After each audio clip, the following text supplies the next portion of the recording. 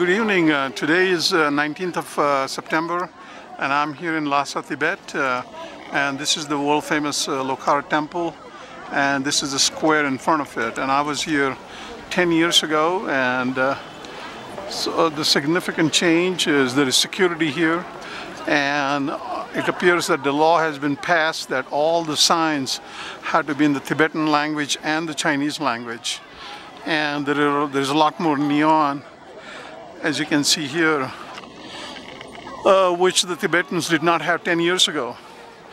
And these lampposts with Tibetan writings is also very new. It looks spectacular, but it is very Chinese. And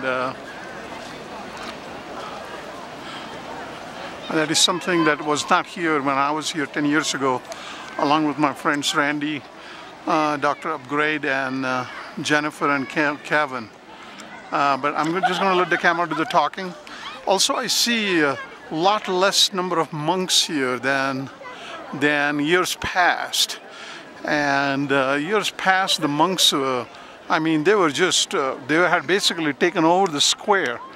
And you hardly see any monks actually. Now, I don't know whether the Chinese have cracked down on the monks, and they are not allowed to enter the square. I have no idea, but I definitely hardly see any monks here. And but it is cleaner. I think the Chinese have definitely made an effort to keep it clean, like everything else in China these days. So there are changes, some for the better and some not for the good, I guess. But c'est la vie. So, and c'est tout.